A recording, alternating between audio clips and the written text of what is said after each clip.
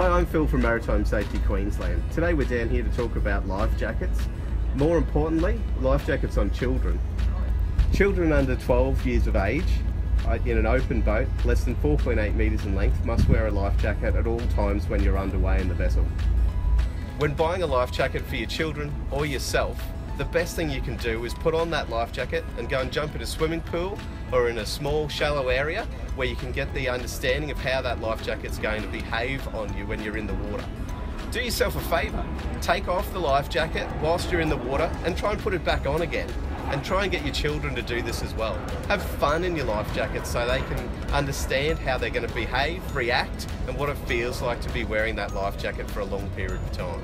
This is an adult sized jacket that we fitted to Chloe today. It looks nice because it's nice and pink and matches the shirt, but it just doesn't fit. As you can see, once Chloe puts her hands in the air to reach up for mum or dad to help her out of the water, the first thing that's going to happen is she's going to slip straight out of that life jacket. We can't stress how important it is, especially for the children, to use crotch straps and life jackets that fit correctly.